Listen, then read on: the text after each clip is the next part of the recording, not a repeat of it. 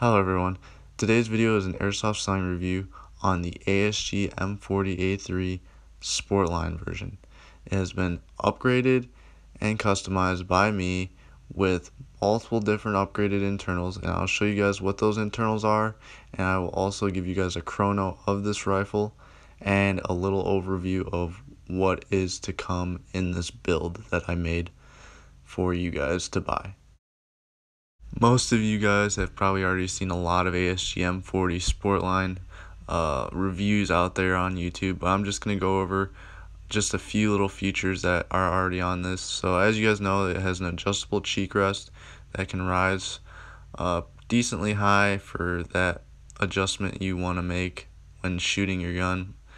And then on the back side of the gun, there's like a rubberized butt pad for the back end of your stock, and then there's like a stippled grip for extra grip for your hand, so that you don't so your hand doesn't slip off the rifle when you're going to shoot the gun. It has that on the back handle and the front of the stock.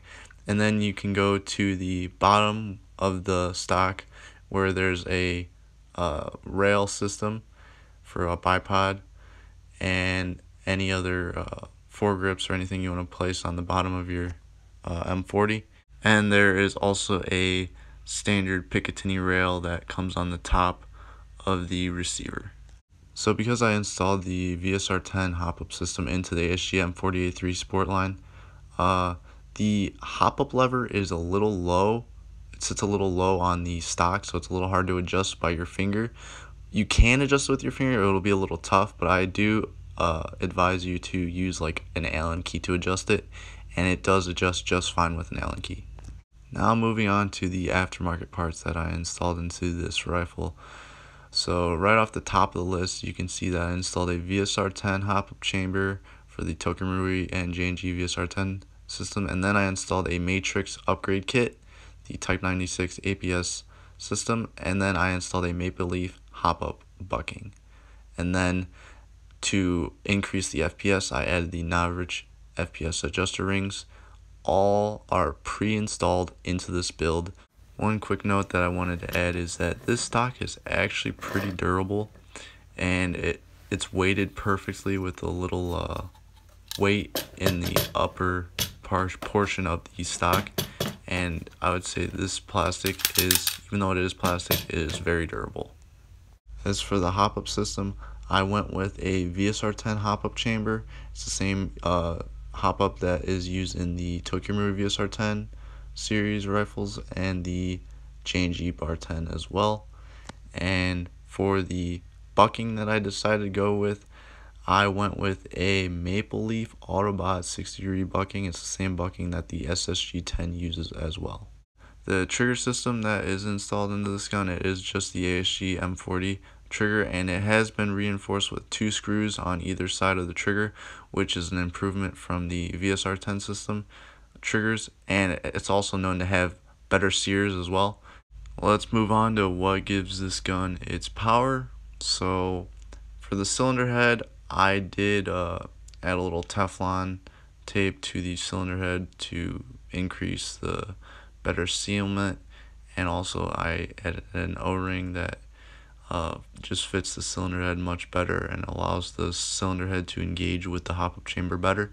So the parts that I went with for the piston, spring, and the spring guide are all Matrix parts, and it is from the Matrix tune-up kit, and it's definitely an upgrade from the standard plastic that you would typically get with the stock ASG M40A3 Sportline. And for the rings that I put on the end of the spring guide to adjust the FPS, I went with the medium Navrich FPS adjuster ring, and I also used one of the rings that the spring guide comes with originally. I just took off the rest of the runs that it comes with, and I only left one on the other end. And then the piston, I left the O-ring on there because it worked well with the build. One other modification that I ended up doing later on for this build is I cut out some hole opening gaps so that you can grip the mag better. Even though the mag does release just fine, just by hitting the button it pops right up and it's ready for you to grab.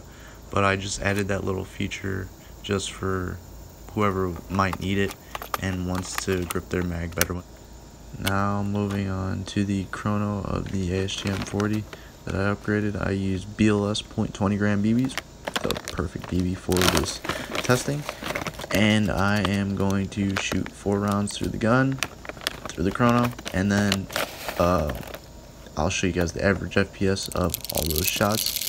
So yeah, let's jump right into this.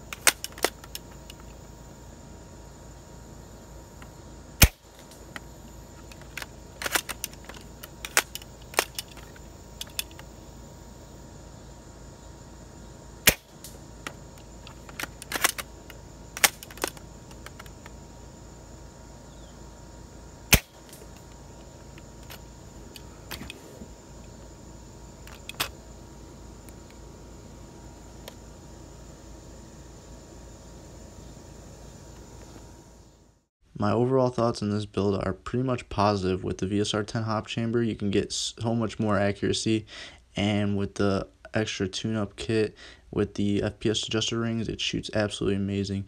I would highly recommend this build, and if you're wanting to buy it, definitely check out my HopUp account and my eBay account as well. And if you're interested, just hit me up, and feel free to subscribe and like the video if you really like what you watched today. And I hope you guys have a great day.